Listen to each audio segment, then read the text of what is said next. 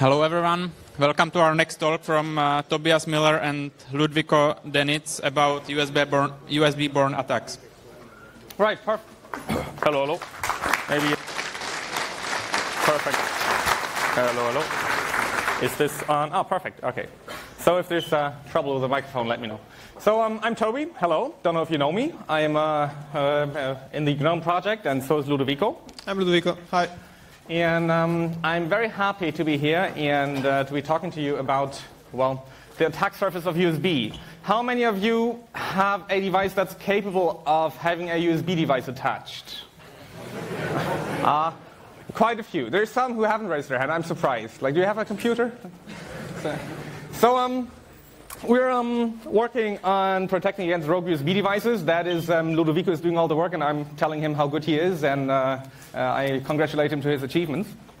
And we will present what we think, or how we think we should introduce these capabilities of protecting against USB devices such that they actually work in terms of they unfold their protection capabilities. And what that means, well, you will hopefully see once we have the examples of why we think it doesn't right now. But first, let me tell you really quickly why I believe that GNOME is in a very good spot of providing these protection capabilities. So the sole reason of GNOME's existence, as you all know, because we're at FOSDEM, is freedom. So GNOME was created as a free alternative, to back in the day proprietary systems, and there's many definitions of freedom, including those, for your free computing. We also believe that you should be free from concerns of your computing being compromised, and we ought to achieve this, as well as possible without compromising on your way of using the machine or your usability. Why do I think that we're in a good position? Because it turns out that filtering out extraneous information is the basic function of consciousness. So your brain does nothing else but filtering out all the unnecessary stuff. And I think that with GNOME we found workflows and ways of interacting with the user that prevents, unnecessary things and allows the user to concentrate on what, they want to do. Because we firmly believe that the user does not sit in front of the computer because they like to sit in front of the computer. I'm sure many of us do. But most people, we believe in the GNOME project, are sitting in front of their computer because they need to perform a task. And if you interrupt them performing the task, then users go to great length of getting back to their work. So I believe that once you make the user part of your security system, you're going to have a bad time. You must not, make the user make decisions that they will regret. And in fact, there have been studies, academic studies, which show that, you better throw a coin rather than letting the user decide. You end up with better decisions.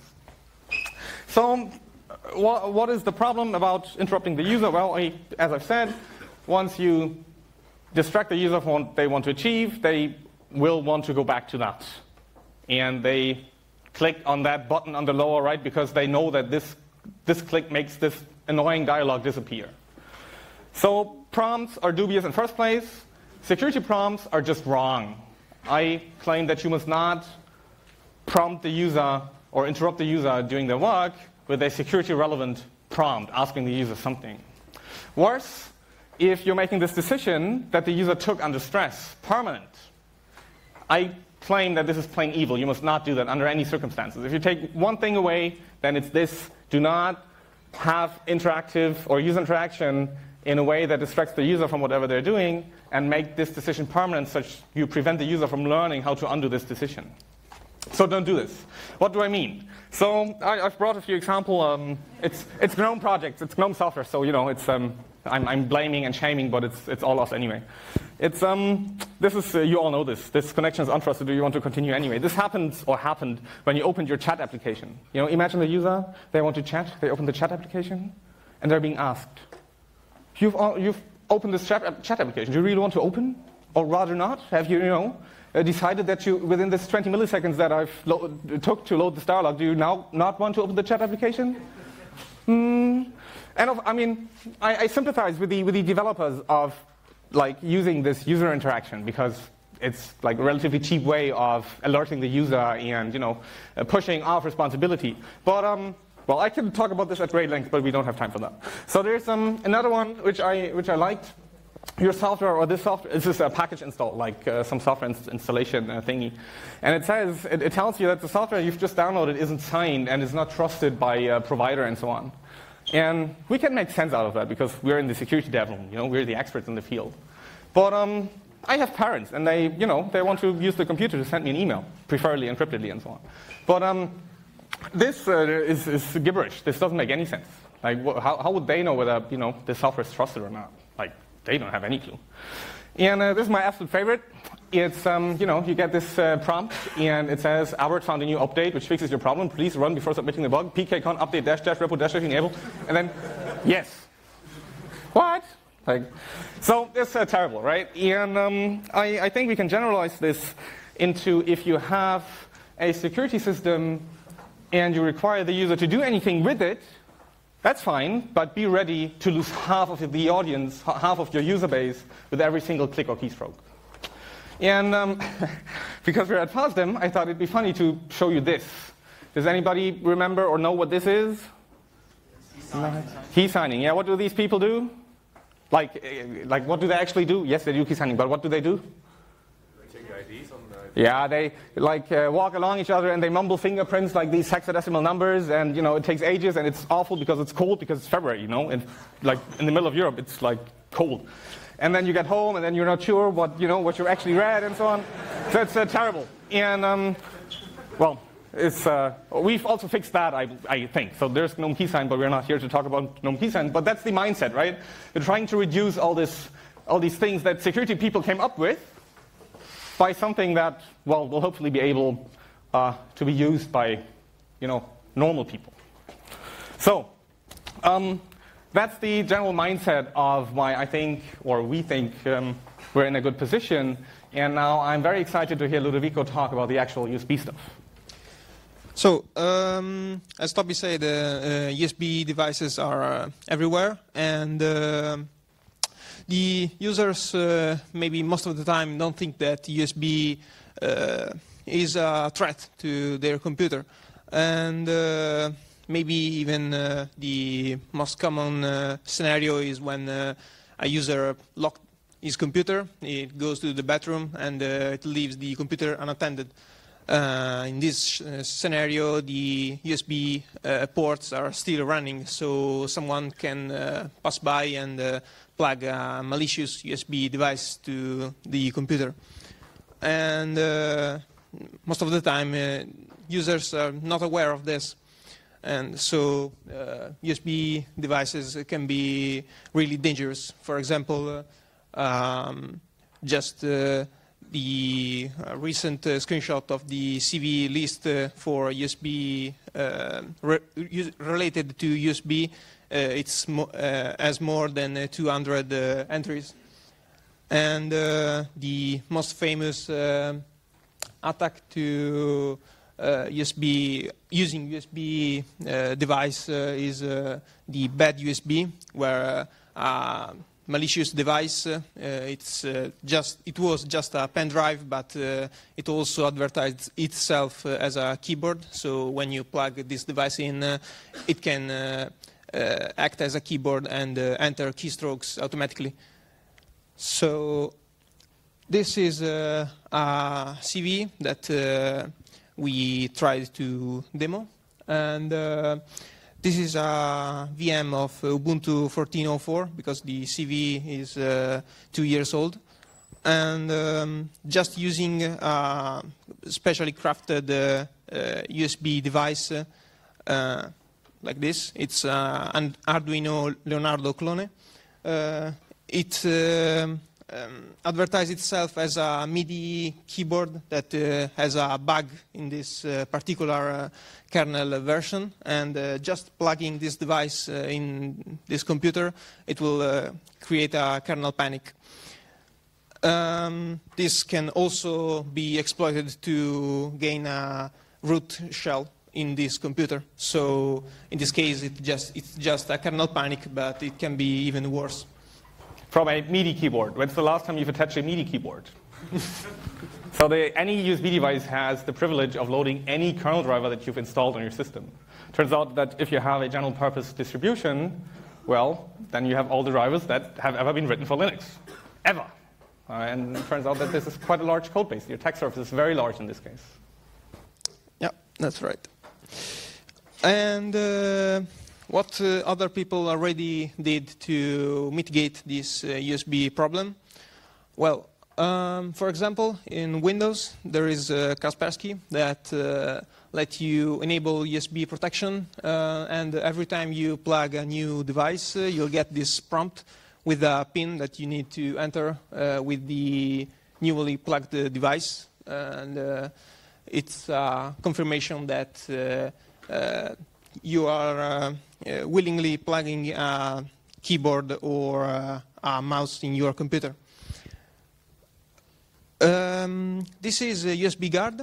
It's this is the UI of USB Guard. It lists all the currently plugged in USB devices, and it says if they are allowed or blocked in the current state. And this is the related setting page of USB Guard, where you can set the default action for new USB devices and the timeout, other stuff. In practice, when you plug a new device, you get this pop-up right here. It has a bunch of numbers and letters. It says the serial number, the name of the device. This is the USB class, and you have 23 seconds to decide if you want to allow it or block. And if you don't act in this 23 seconds, this pop-up will go away, and you have this USB device that will not work. This is USB Guard GNOME. It's a better attempt to managing USB protection. It still lists all the USB devices that you have. And when you plug a new device, you'll get a notification, better integrated in the system with the allow or block button. But still, in this case, the user needs to decide what to do. And also, if you don't press any of these two buttons in maybe 5-10 seconds, this notification will go away, and you will not be able to see these buttons anymore. Slide. Yeah. You can select allow or block with the keyboard. If I plug in a USB device which This includes a keyboard driver which already does allow for you. the new plug. The new plugged-in device is blocked until you press allow. So if I plug in a keyboard runtime, I cannot allow it. If you don't have any other mouse or keyboards already connected, you cannot. So malicious device already inside, connected to the computer when you turn it on is accepted. If they are authorized at boot time, yes. So for the internet, there have been many comments around whether this dialog now could be used from this malicious keyboard that you've just plugged in. So the answer is we get back to that in a few slides. So the thing is that you can clone a USB device. So if there is any rule that allows some kind of USB device with a specific serial number, you just clone it and it is allowed by default. You don't see this pop-up and you can play with the Yeah, this is are just numbers advertised by the device itself, so you can clone them, and if you know that a particular device is already authorized, you can clone this the device with yours. So then we go here, where even just installing USB Guard with its UI, a bunch of users completely blocked their self from the... It's very secure. from the system. Yeah, in this case, they are completely protected from malicious USB devices. So our attempt here is we have a few takeaways here, and the first one is that we don't want to lock users out from their system, and we tried an approach where is that we incrementally build the protection So we started from a simple cases, and then we grew it up. For example, the first step was a switch on-off, where you can disable all new USB devices. And this was related to a simple use case where the user maybe they want to go for a travel, and so they bring their laptop with them, and they want to be secure against USB devices that some user may plug in their laptop. So they just turn on the protection, and no USB devices will be allowed. Then a more smarter protection, it's while lock screen is on. In this case, if the lock screen of your computer is on, then no USB devices will be allowed. If the lock screen is off, then you can plug new USB devices. And this is because if your lock screen is on, maybe it's because you are not in front of your computer, so you don't want to plug new devices. And the first step that is still a work in progress is to treat differently the keyboards, because they are one of the category more dangerous for USB, because you can plug a keyboard that automatically inputs some keystrokes on your belief. So this is how we present our functionality. This was a concept where in the GNOME Control Center, in the Privacy tab, we added this disallow new USB devices row. And it had a simple on-off switch. And we're being hacked. Someone disallowed USB devices.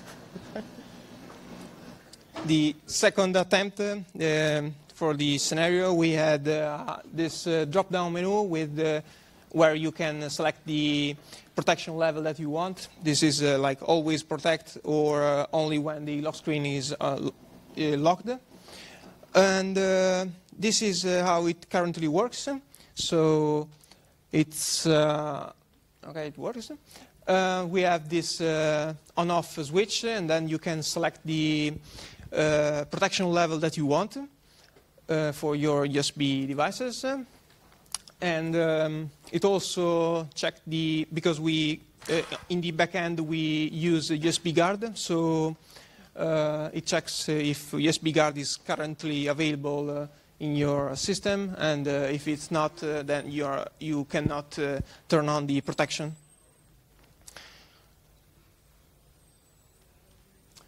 We also show an icon in the top bar, letting the user know that the USB protection is currently active. And also in this case, if USB guard is not available or the protection is not active, we don't show the icon. And this is a recap, I don't know if you can see this, of what happens when you plug a new device in your computer. If the USB protection is disabled, then the device will be authorized, or it will, for example, if you have USB guard installed and manually configured, or use a third-party UI for USB guard, then from the GNOME standpoint, we don't block this device. We let the user do what they configured in their system.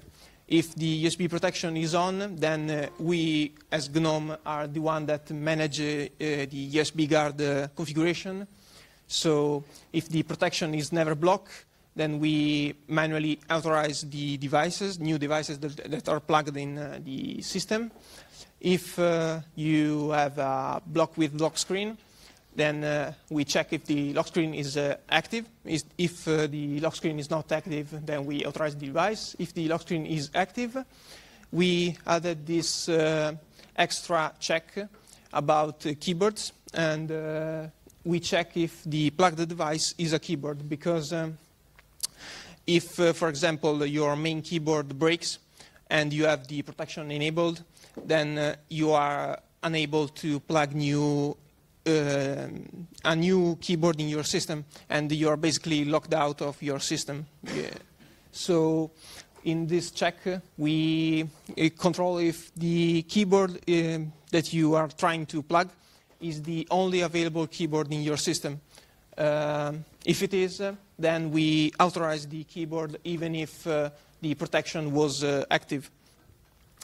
This is mainly a choice. We choose that because we are willing to compromise a bit of security in favor of a more usable system. Okay, this is the... Right. So notice how we've tried very hard to not ask the user about whether they want to have this device attached.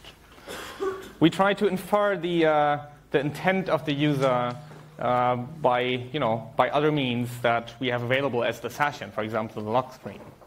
And we hope that this provides better protection overall, knowing that users will know the security solution without maybe even knowing that it exists because it just works, And we haven't finished, this is all work in progress, right? So if you have comments or ideas, then now is the perfect moment because we're just right now in the process of, letting all bits and pieces fall in place so that this works.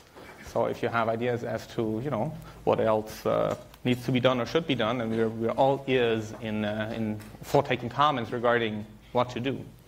I think the most prominent attack that we've seen, this bad USB stuff, we're trying to be clever about this and try to swallow the keys that are not, or that we consider to be dangerous. So a keyboard, can press all sorts of keys, right? And we somehow need to deal with a keyboard pressing, say, Alt F2 and then R or something, because we wouldn't want a malicious keyboard to steal our Minesweeper high score or whatever. So we're in the progress of writing this code and getting the infrastructure in place to detect whether keystrokes have come from a keyboard that we are not fully trusting yet, maybe. And this is all being developed right now as we speak. So again, if you have comments around this, please approach us. And let me just finish up this last slide.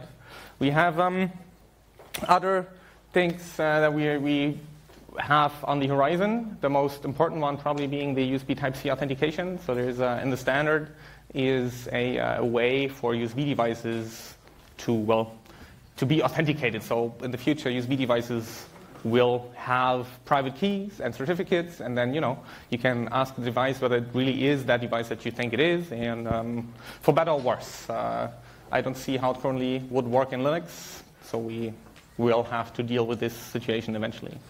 And it's broken by design. Well, sort of. There's Thunderbolt as well. It's you could argue that it's very similar in what it does and how it works. So we might touch base with the Thunderbolt stuff and reuse things and bits and pieces from there. Another bigger problem is that if we wanted to eventually ramp up protection capabilities, as we've mentioned, we want to start slowly and then incrementally build up our protection capabilities. And one thing we don't know yet how to do properly is the early boot phase, before our stuff even runs. That's a bit, unknown how to do that.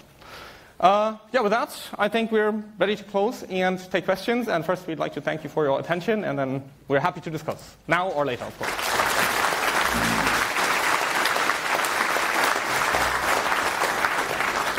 So there have been a few hands. Maybe. Okay. So what do you? Maybe let's use the microphone for the internet. So what do you authorize? Devices or interfaces? Right. So us using USB guard, there's only devices for now. Okay, because kernel now supports also interface authorization, and I think it is way better. Right. Because the typical attack vector for that to still exploit the same CVE would be just to provide a man-in-the-middle device that will introduce with the same vendor ID, product ID, etc. as keyboard and add interface with the MIDI.